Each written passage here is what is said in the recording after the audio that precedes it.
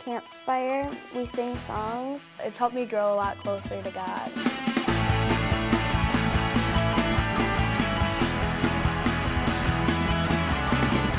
We learned a lot about Bible and things Jesus would say to us to do. You can have God time anytime.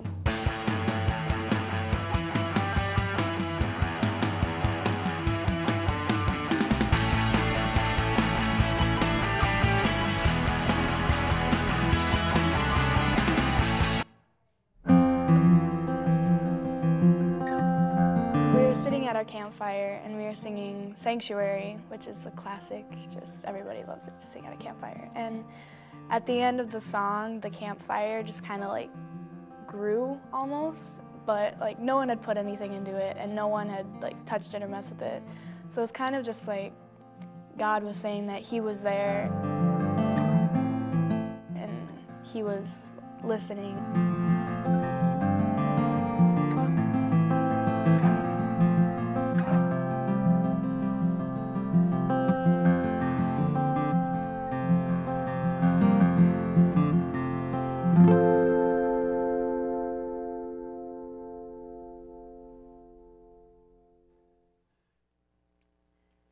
Early bird drawing for camp is coming up here pretty quick, the end of it. So if you got kids or grandkids, or they even have some camps for us old people. So if you want to get in on that, certainly I was involved at the camping ministry for a number of years.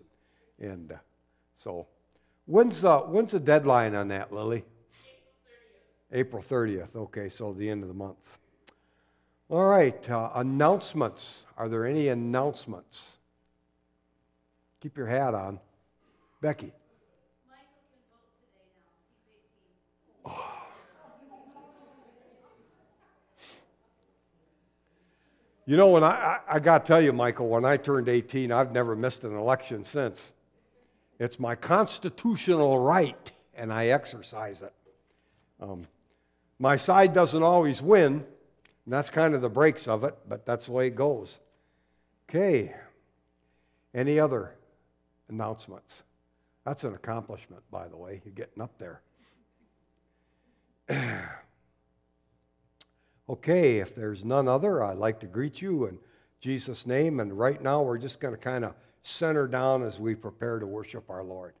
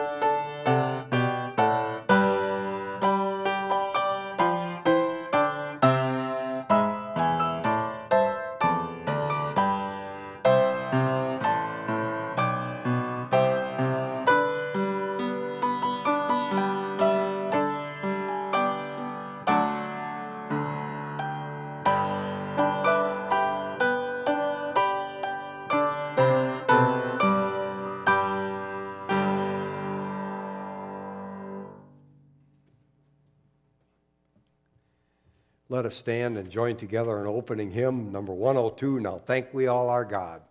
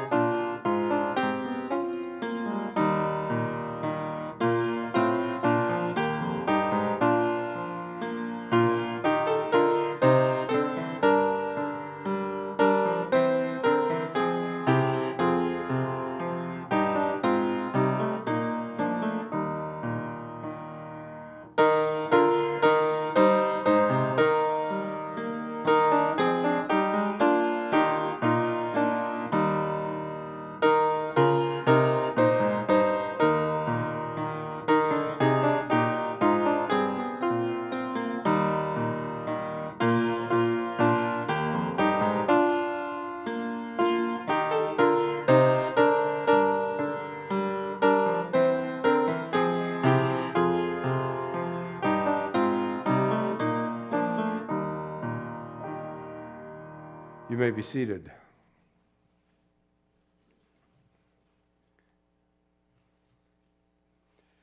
Now it happened that he was praying alone. The disciples were with him, and he asked them, "Who do people say that I am?" And they answered, "John the Baptist, but others say Elijah, and others one of the prophets of old has risen." And he said to them, "But who do you say that I am?"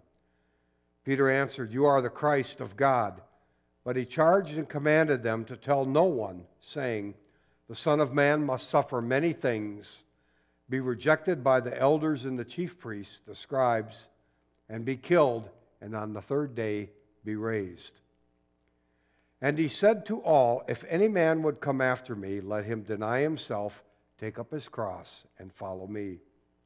For whoever would save his life will lose it, and whoever loses his life for my sake will save it. For what does it profit a man if he gains the whole world and forfeits himself? For whoever is ashamed of me and my words, of him will the Son of Man be ashamed when he comes in glory and with the glory of his Father and his holy angels. But I tell you truly, there are some standing here that will not taste death before they see the kingdom of God." And of course, Jesus was talking about that coming kingdom of his, and when they went out into the world and began to convert and the church began to grow, people actually seen the coming of his kingdom. The title of my message is A Call to Action. When I was an early Christian and I attended Hope United Methodist Church in Hastings, Michigan, we had received some training about how to share your faith through Campus Crusade Through Christ and Bellbright Ministries. And at the end of that training seminar, which took place all day Saturday, we went through the workbook. Saturday evening, they sent you out with twos to go out and knock on people's door and share your faith. And I was with a lady who was a little bit older than me. She was in her late 40s, and I was still in my late 20s. And her name was Bev Brooks. And we went out, we knocked on some doors, and a few people didn't want to talk to us. And there was a Mormon couple at one place, but you know, we had some good responses. And then we came to this one household, and they asked us in. And I could tell that he kind of had a burr under his saddle about something. And so I asked him, and he says, "Well, The problem I have with the church is all preachers ever talk about is money. And I've been here since July. I haven't talked about that yet, but you're about to get it. So, God's either got a sense of humor or he puts his finger down right on the issue that we have. So I got to talk with him and I got to share my faith, and I says, I'm not here to take an offering. I'm not even here to invite you to my church. But I want to know, do you have a relationship with Jesus Christ? And him and his wife prayed to receive Christ right there. 2 weeks later, he shows up at church. What does the pastor preach on? Money. Never came back. And that's the first time I remember that the pastor ever talked about it.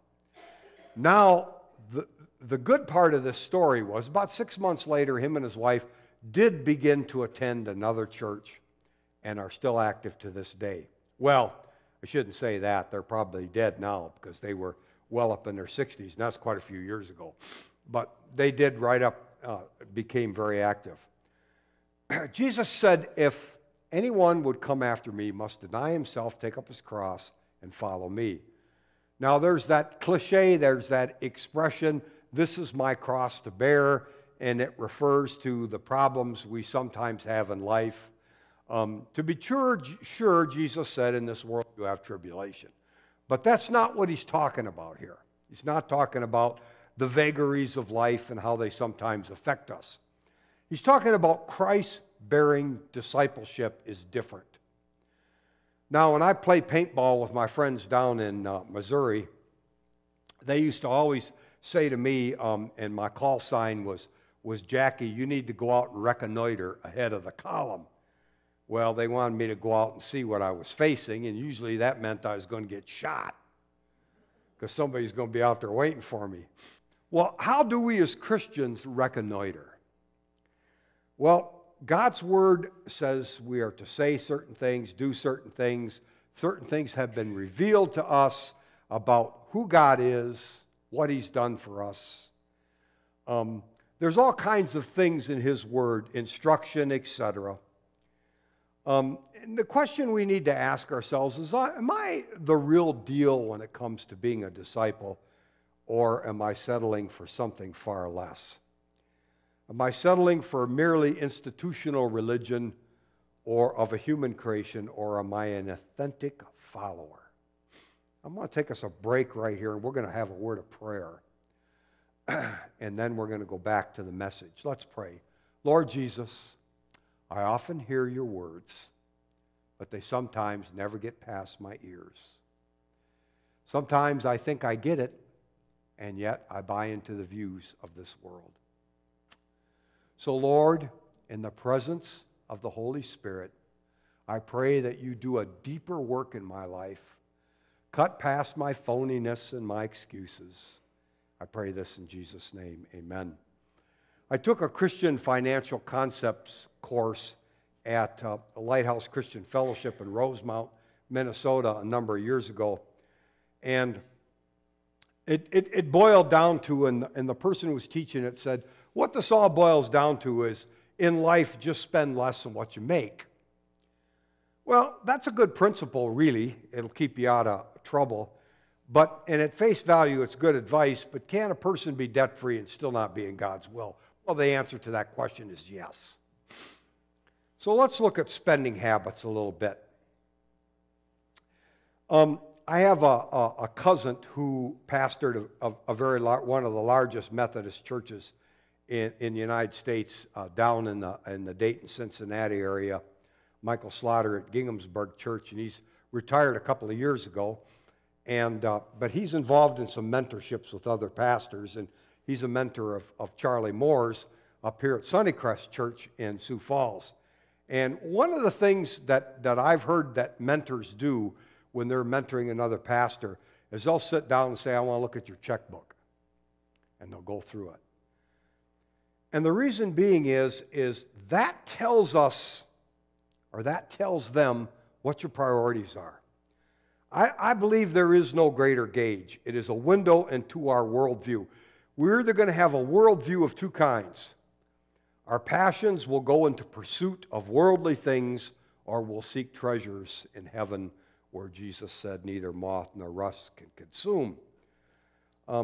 People oftentimes mortgage their future with debt, and they buy things that merely wear out.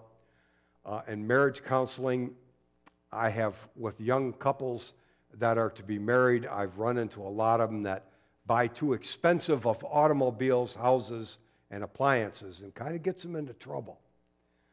A classmate of my daughter, Megan's, in fact, I had her in youth group when I was up in Cavalier in North Dakota, and she wound up marrying a physician.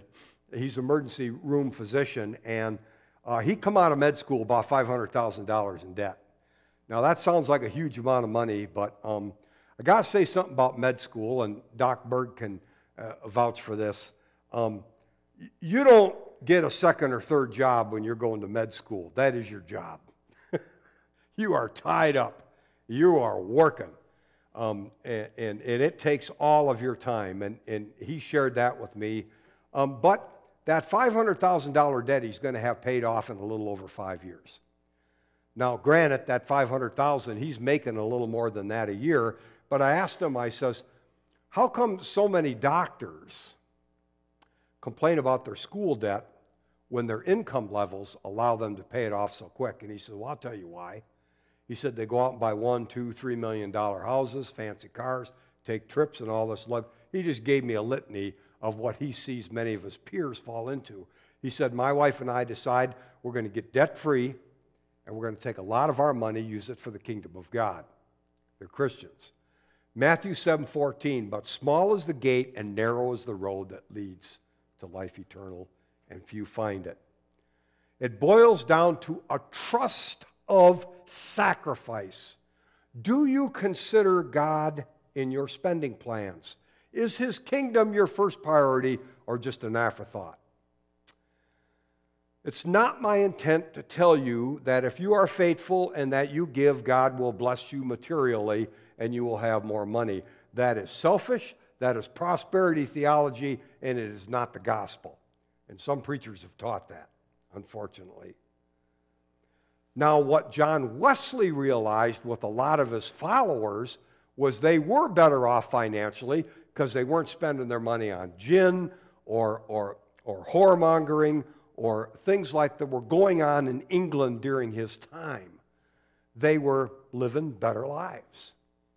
And as a result, they prospered. But the challenge is one's worldview, and will we replace it with the cross?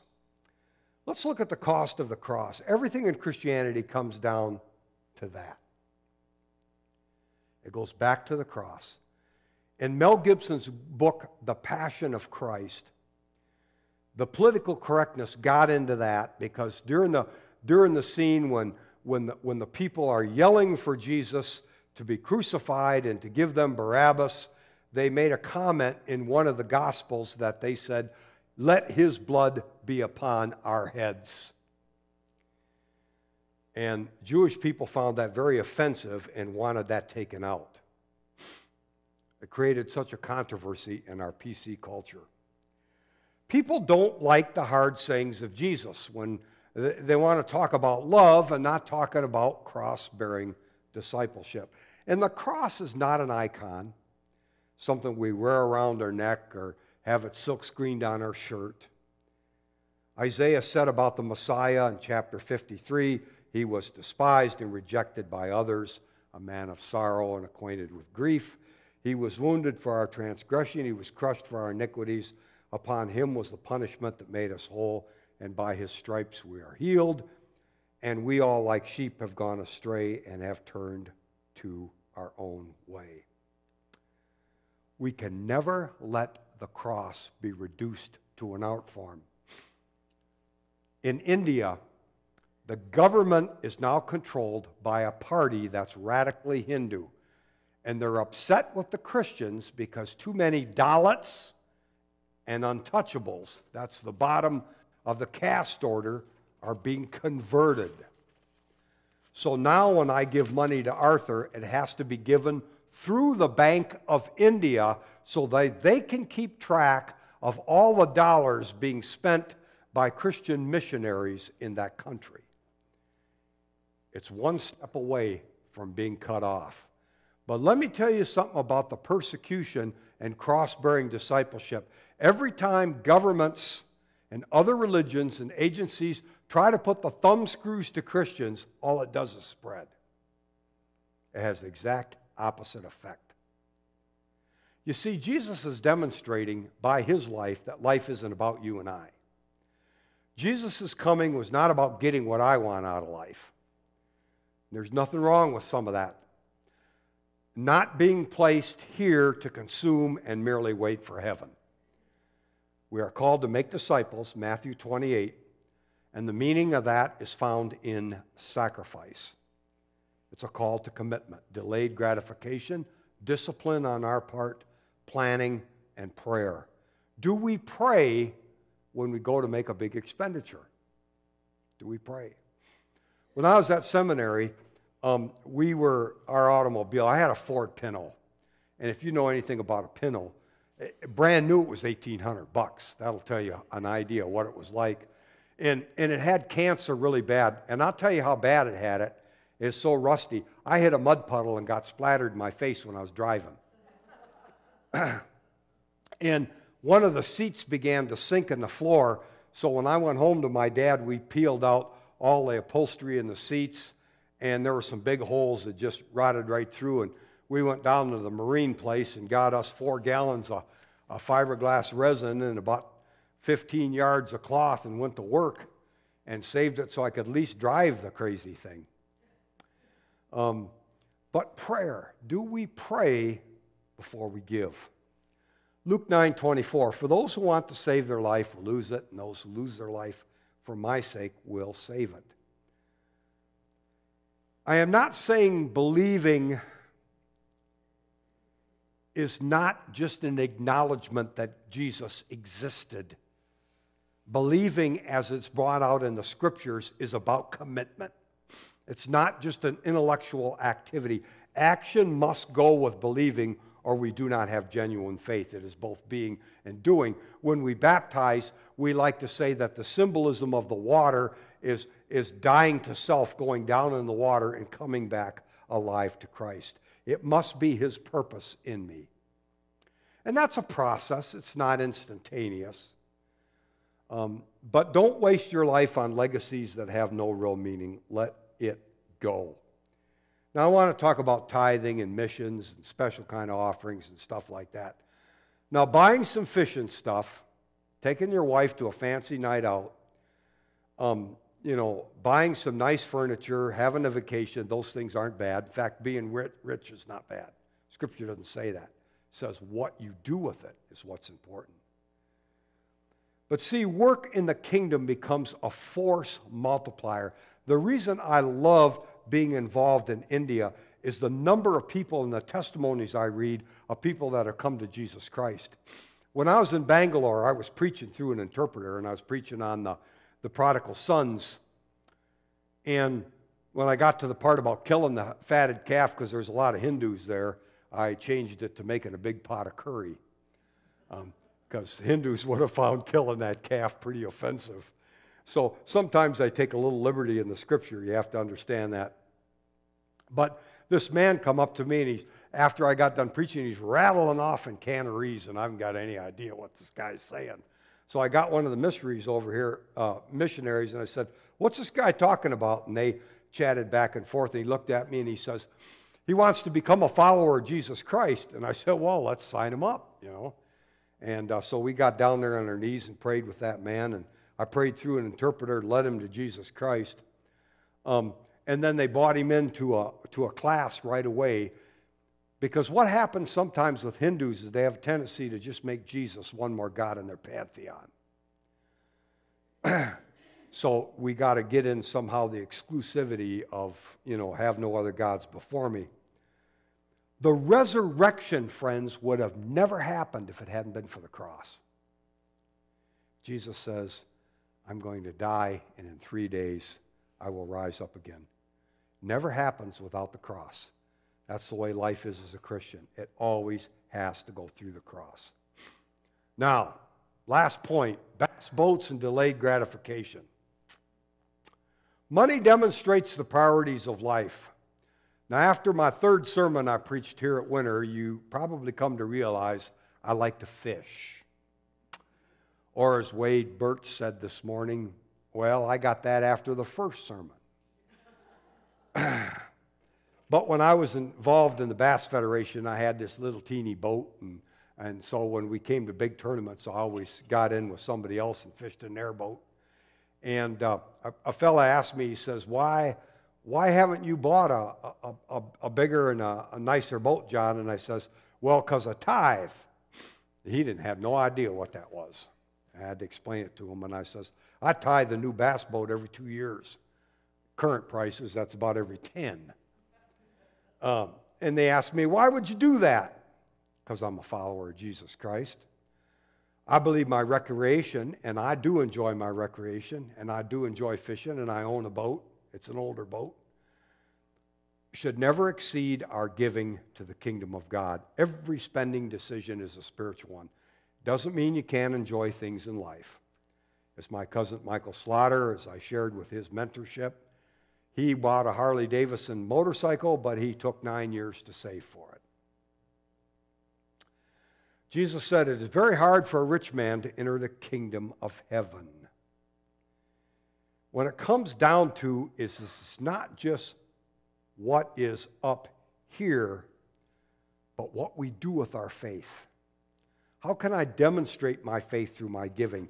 And that's not the only thing. When we take membership vows, we deal with our time, our talents, our treasure. I had a young, well, they used to be young. They were my age when I was up at Faith. That's getting to be a lot of years, but he's a few months older than I am. They're small ranchers, small potatoes, and had a relatively low income. And they couldn't give much, but they both worked in the church.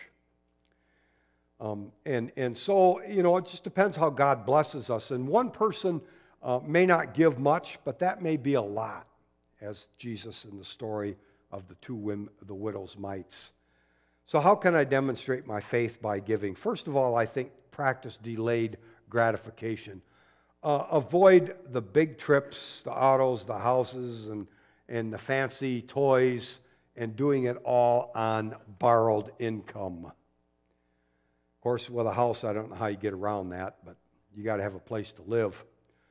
Try to make tithing or regular giving your goal, and I could care less if you tithe on the net or the gross net in case of a business owner or a land use, like a farmer. If you're not there, move towards it. Develop a plan to get there. Third, special giving. This can be regular or as the need arises. There's God giving, missional causes, and in mission causes, try to be involved in a mission organization that is evangelistic and involved in church planning and not just social issues. Those are fine. There's a place for that, but not exclusively that. Okay, so there's good giving. Then that's God giving. And then there's good giving. And my belief is this should never exceed our God giving. I had a lady, Dorothy was her name, in my church in Canastota, and she was sharing with me one time. She says, Pastor, I can't give anything to the church because I'm given to every disabled person and veterans organ, and those things are wonderful organizations. If you want to give to that, do it. School, she was always trying to do things up at school, and our schools need that. I had a couple of people gave to the Shriners Hospital. I had 2 young children in the churches I've served that had major surgeries paid for by the Shriners. That's good giving.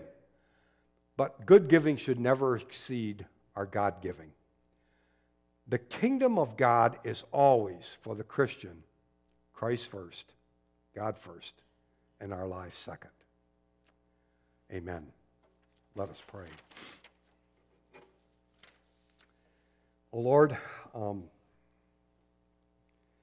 it's hard in the society we live in because advertising everything is always putting stuff in front of our face saying you need this, you need that, you got to have this, you got to have that. Really half the time we don't need this or that or the other thing. So Lord, speak to each one of our hearts, and it may be different, about what we can do to be good stewards with what you've blessed us with. I just pray this in Christ's name. Amen. Let us stand and join in our hymn, Take My Life and Let It Be, wholly consecrated to Thee. Number 399.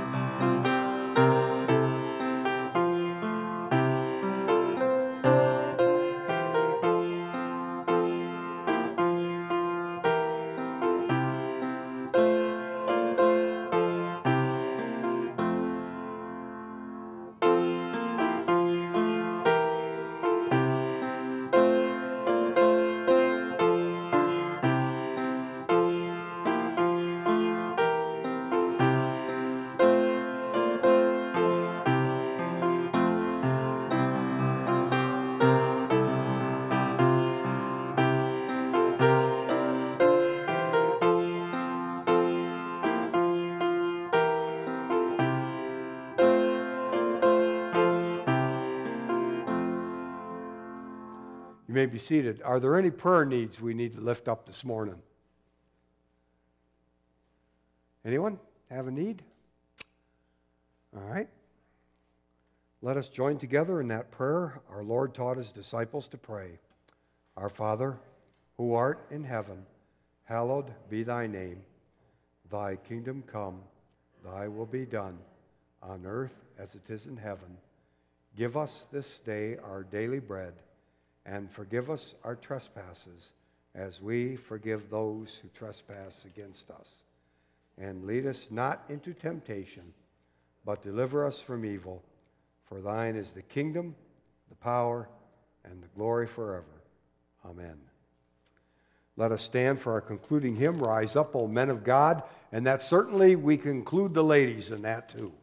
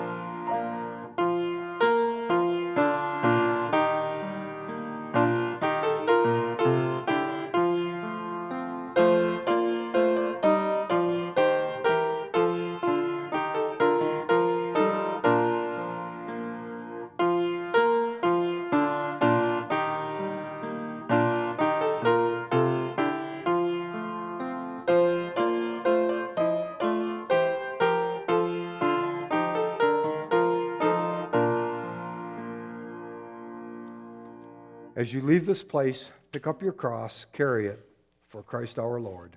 Amen. Go in his peace.